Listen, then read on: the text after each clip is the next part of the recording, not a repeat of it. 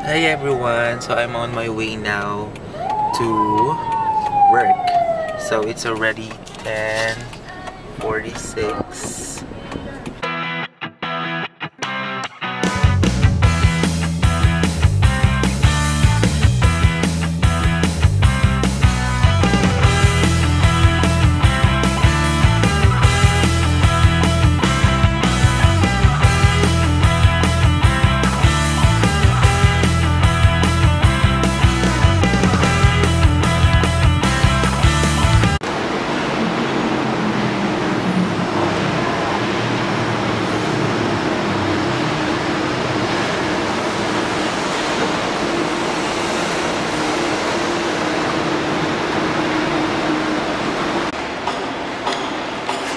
Hi everyone! So I'm here at Century Mall. Actually kakalagaw ko lang.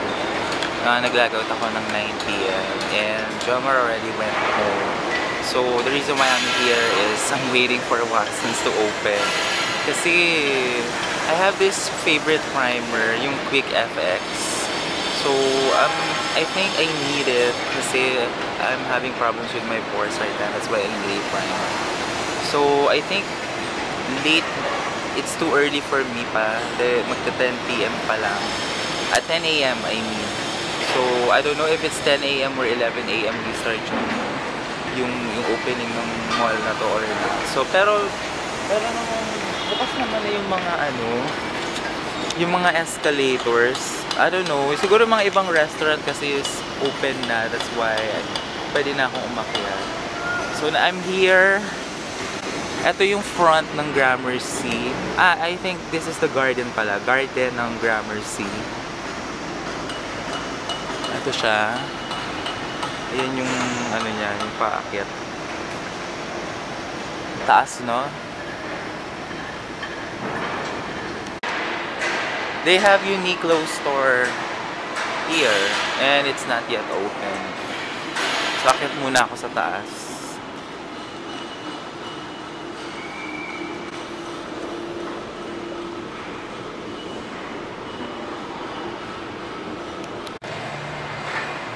I'm already here at the 3rd floor of this mall. Actually, this is not my first time to go here. Dati madalas ako dito kasi hindi pa siya masyadong gawa, wala pa to. So, right now, they have this hole in the wall. So, ayan. Dati wala yan. As in, construction pa lang siya or wala pang wala pang nagre-rent pa. So, pero, people are allowed to go here. Have parang para tumambay, tingnan yung mga So this is the view of, I think that part is still Buendia. So yan, yung part ng mga building na yan, Buendia pa yan.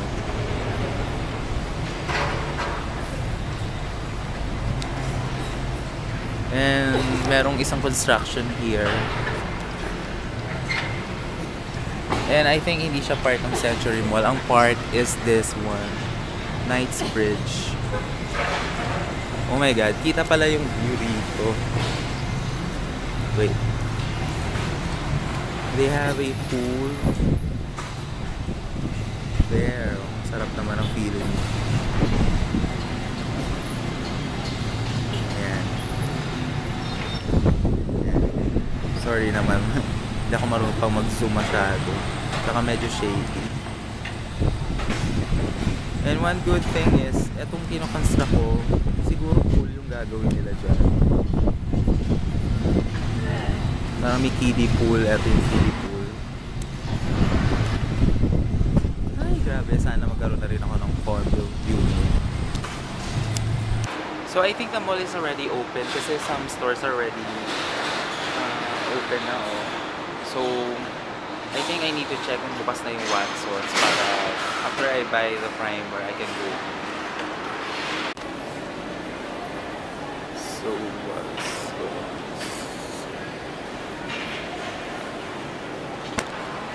So it's already open. Unfortunately, they don't have the Quick FX primer. So they only have the pimple eraser, the tinted moisturizer, and the eyelid cream. So, I already have the eye lift cream and the tinted moisturizer. So, paano yun? Wala akong primer.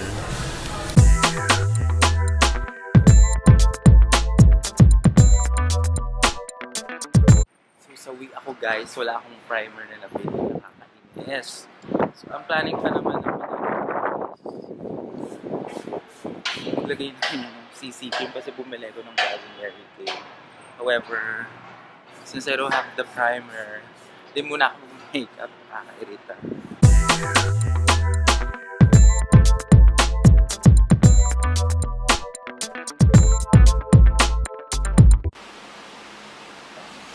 Okay guys, so kakauwi ko lang. So, ang ginawa ko kasi, I immediately turn on my laptop and try to import those videos I already have on this camera. And meron kasi kung kinukwento na something na nangyari kahapon. And I found out na yung SD card ko pala nandito pa pala sa may gilid ng laptop. So okay, so I was saying something kasi kahapon I was not able to end the vlog properly. So I apologize for that. Kasi when we were going home, sumakay kasi kami ng jeep ni Jomar na Baklaran. And then, yun na. Ang nangyari kasi yung sinasakyan namin na jeep, nakasagasa siya ng bata. And I was freaking out sobra dahil kasi nga, dati kasi, nakakita ako ng aksidente na, although hindi ko nakita kung paano sila nagkabanggaan. Pero yung nangyari kasi dun sa dati kong aksidente nakita is, merong isang babae, yung babae, nandun siya sa may ilalim ng gulong, and napit-pit yung katawan niya, and then yung isang lalaki, nabali yung binti niya, and then, nakita ko yung lalaki na talagang umihiyaw siya kasi nabali yung binti niya. So, yun yung first time na nakita ko nung ganong klaseng as in gross talaga yung aksidente. And I heard yung lalaking naputulan ng binti is namatay because naubusan siya ng dugo. So going back dun sa aksidente nakita ko kahapon, yung jeep kasi, I think yung si mamang driver, he was busy doing yung pagsukli ng mga nagbayad ng jeep. And then during that time, Chinese New Year kasi, so nag-iba sila ng ruta. And then yung way na I don't know the street name or the road name, pero yun yung malapit siya dun sa may it's along Pasig River going to Santa Cruz. So meron kasing barricade na bato, and then yung bata kasi sobrang liit niya lang, and he was wearing a green t-shirt. Nakita ko na biglang tumawid yung bata. Bigla na lang siyang lumabas dun sa ano na yun. And then, nakita ko na lang. Nakita ko kung paano nasagasaan yung bata. Kaya sobrang, I was freaking out kahapon. And I was so nalulungkot kasi grabe. Siyempre, jeepney driver. Tapos matanda na yung nakasagasa sa kanya. And he admitted na hindi niya talaga nakita yung bata. And good thing, akala ko talaga yung bata nandun na sa may ilalim ng gulong, nadaganan na nung parang nagulungan na siya or napitpit na yung katawan. Pero narinig ko naman na umiyak na yung bata. So siguro tumama yung ulo niya, nabagok siya dun sa may yung sa road. And then good thing, kahit pa paano yung reflex ng mamang driver na matanda, ganun kabilis. And kung hindi siguro siya nakapreno, wala na, patay na yung bata. And nakita ko yung bata, he was rushed to sinakay siya sa kuliglig, dinala sa ospital. And then yung mamang driver nga, may malapit kasi na police station doon, yun hinarang siya, tapos yun nga, binalik yung mga pera namin. Tapos yun na, so naglakad na lang kami ni Jomar. And yun talaga, sobrang nainis ako. Kailangan ko pang makakita ng mga ganong scene. And up to now, I can't move on. So, yun nga, yun yung nangyari. Tapos, pag uwi ko dito, nag-edit na lang ako ng vlogs. Grabe, late na akong nakatulog. I think magpa-past 5 p.m. na. Eh, ang pasok ko 11 p.m.